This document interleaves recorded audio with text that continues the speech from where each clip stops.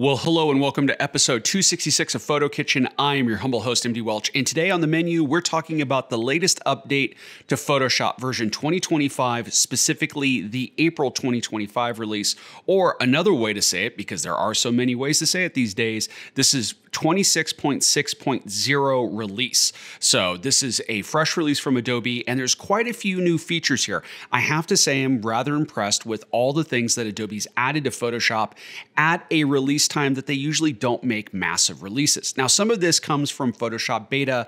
I don't review beta programs as a rule on PhotoKitchen simply because you don't know when they're going to come out. You don't know how well they're going to work in a normal workflow. They are very beta, so I treat them as such and usually don't review them. So there are some beta things that are here. So if you're familiar with beta technology, there might not be a lot of new here. But if you're like me and you wait till the full release, there is a lot new here. First of all, selections have been radically improved. Now, there's several different ways to select in Photoshop to see these improvements. First of all is the good old-fashioned select and then use subject from the menu bar. Or you could go to any of the selection tools, object selection, quick selection, or magic wand, and you will see the select subject button in the options bar here. Now, what has changed is AI is now part of selecting a subject. It used to just be machine learning or built into the program. Now, if you're doing this for the first time, and I've already done this so the screen won't appear, you might get a dialog window that says, do you wish to use this as AI going out to the cloud, or do you want to do this on the computer? The minute you select one of those options, that dialog window doesn't reappear unless you reset Photoshop. But you could access that option several ways, either through the options bar when using any of those selection tools that I just mentioned. You have device for quicker results or cloud for detailed results. But if you would rather do this through preferences, which doesn't really make a lot of sense, but can be changed through preferences, you could do this through preferences or settings now, image processing, and inside of here at the very top, you have select subject and remove background as options here. And I'm gonna hit cancel because it's redundant, because you could do it right through this quick menu. Now I'm gonna set this to device like it would have worked every other time select subject was available in Photoshop. And I'm just going to simply hit select subject and wait for the marching ants to appear. And if you take note, I will come in and I will just zoom in quite a bit here. There we go. You can see that it selects part of the shadow here. It's not a perfect selection. Some of the hair is omitted. We have some of the extra shadow here. That certainly is not a great selection. And this is by no means a difficult image. So let's go up to select and do a deselect, or Command or Control D on the keyboard, whatever you want to do. And then let's switch this to cloud. There we go. And hit select subject again. And it does take a little bit longer, but now take a look at the actual results here. See the marching ants? There's no marching ants over the shadows. Nice clean results there. If we come over to this other side, same thing here in between the arm. The hair is a little bit better on the selection as well. So that's a very nice result. Now, there will be those of you who say, oh, we're letting this go up to the cloud and Adobe's seeing the image and what are they going to do with it? That's a valid concern. Even though that Adobe says they're not doing anything with these images, that is a valid concern. You don't know what they're really doing with the images. It also does require an internet connection, and I'm sure the speed of your internet connection will play a role in on how fast the selection comes about. But for me, personal editorial comment, I think this is a heck of a lot better than doing it the old way. This is an image that I shot recently, and it was very difficult to select the subject. If we go back to the device and then we say select subject here, you will see that the results are not great. It doesn't even do a very good job of selecting the subject, even though that the subject is clearly in focus and the background's out of focus. Same colors, same tones. Photoshop doesn't know what to do with it. But if we switch back to cloud, as it kind of seems to default automatically, and say select subject again, watch the results. Much improved. The marching ants will follow the subject around, include the fishing gear, even part of the pole, some of the line here. This is a great improvement, and also, personally speaking, from just editing this image, it's going to save a lot of time. So you have to weigh the pros and the cons with that, but that is one of the major updates to Photoshop select subject. And again, it's easy to change the options by using any of the selection tools or the major new ones, object, quick, and of course the old school magic wand. Select subjects there in the options bar, and the drop down is located right next to it. Moving on in the world of selection, there's been some changes to object selection. So if you come to the object selection tool on your toolbar, you'll now see there's a feature called Select People. And when you click on this, very much like Lightroom Classic, if you're familiar with the people function of the mask tool in that, you will see people available as a selection here. And if you mouse over, you will get a overlay of color, in this case, kind of a pink magenta, and it will show you the people that are available, in this case, a single person.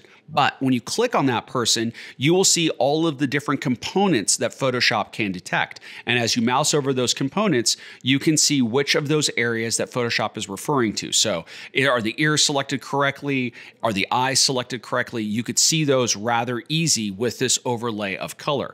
And if, let's say, you wanted to do something to the skin tones, let's do nose, let's do facial skin, upper body, arms, that's about it. Oh, and hands, right? You could see that you have the selection here, and when you say apply, you will get a selection based upon that value that you have there. You'll still see the overlay, but now you have marching ants.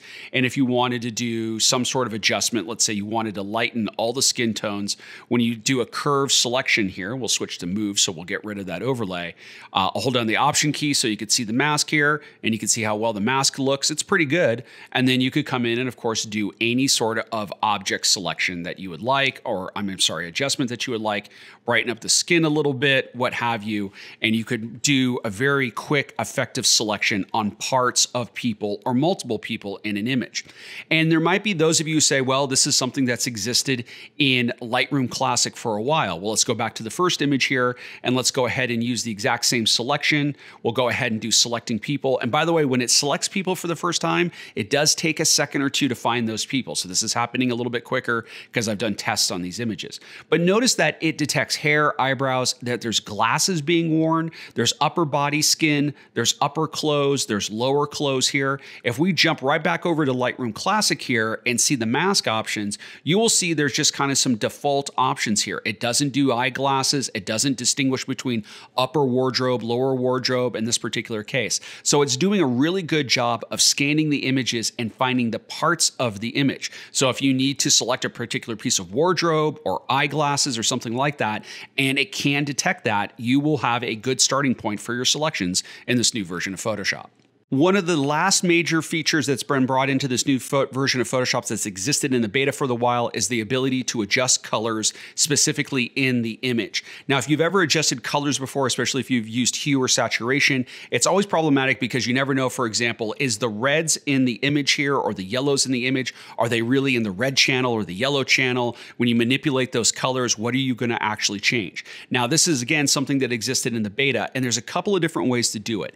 If you like the contextual taskbar, when you click on the contextual taskbar, and we'll just bring it up here, up to the center of the screen, and you do adjust colors, what will happen is it will scan the image and then bring that bar down. So let's bring it back up, and it will show you the 6 most common colors in the image. This is what it thinks are the common colors, including an overall master color. And if you click on any of these colors, you will get a drop down for hue, saturation, and lightness, very much like the hue and saturation adjustment layer. In fact, that's all that you've done. If you look at my layers panel, you will see there's a hue saturation layer here. And if you go over to properties panel, you will see the adjustments for hue saturation here. So if you like the contextual new bar available, or that new feature in Photoshop, it's not that new, it's several versions old, but if you like that, you have access to it here. If you're like me and you're very old school, you could always hide the bar and just do this through the properties panel. And I'm going to reset this. Let's just get rid of this hue saturation here, drop it down, and create a new hue saturation adjustment layer. There we go. And when you come into the hue saturation, you won't see those same colors again. You'll see just the traditional red, yellow, green, cyan, blue, and magenta. But if you do the drop down and switch it from default to prominent colors, now what you'll see is those exact same colors as we saw beforehand. Now you could click on any of those colors. Let's click on this color here, and then we'll move the hue slider around, and we'll see that it is going to adjust most of the yellow sweatshirt, but also maybe just a little bit of the fence intense line here. Let's crank up the saturation so you could really see this.